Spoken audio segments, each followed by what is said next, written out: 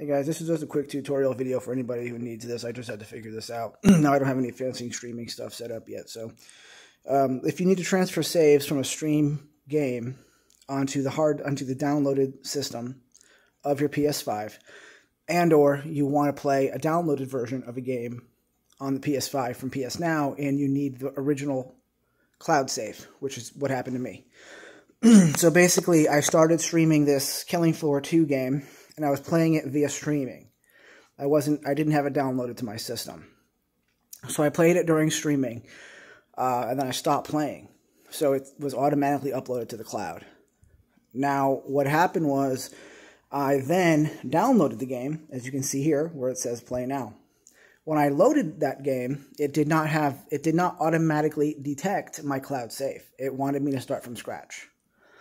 So if this happens, basically, what you'll need to do is, and you can do this prior to downloading the game if you want to, you will need to basically stream the game. Now, since I've already downloaded it, I will have to play the stream version.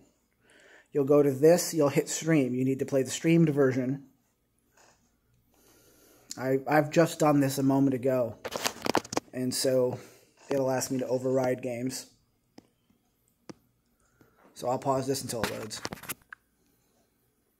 Alright, so here we are. I got the streamed version loaded. Now, when you start a streamed game, what you'll do is you'll press the PS button on your PS5 remote. That's this one right here. You'll press this to bring up the XMB. When you have the XMB brought up, you'll see this first card on the left.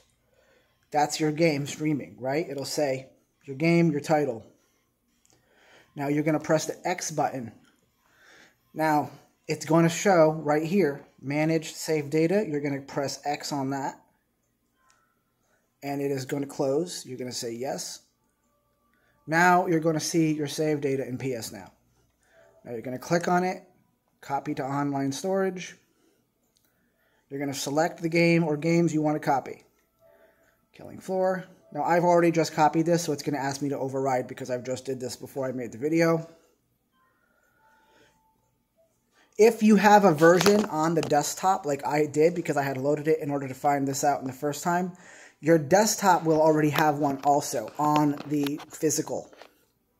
So what you're going to want to do is you're going to want to override that. And that's the step we're going to get to next. So you won't get this screen if you're doing this from step 0. Now that that's done, we'll X out of here and we'll go back. We'll close out of the game. Make sure that's closed. Now that we have that done, you would click on here. You would press, you would press this button right here. It's going to bring that up. Now you can select upload, download.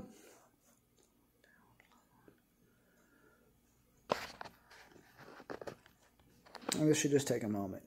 Now you're going to see your options. Now if you just started the game for the first time like I did, there will be console storage, which will be not the one that you just copied. It'll look like this. Now again, ignore mine because I did this prior.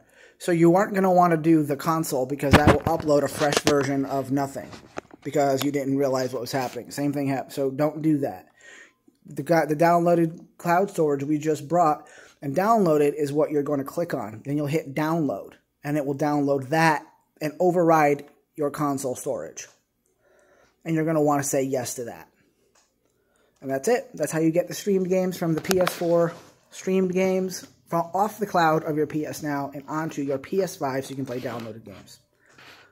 I'll do some more tutorials and games later when I get around to it, guys. I'm just in the process of moving. Hope that helped out some people.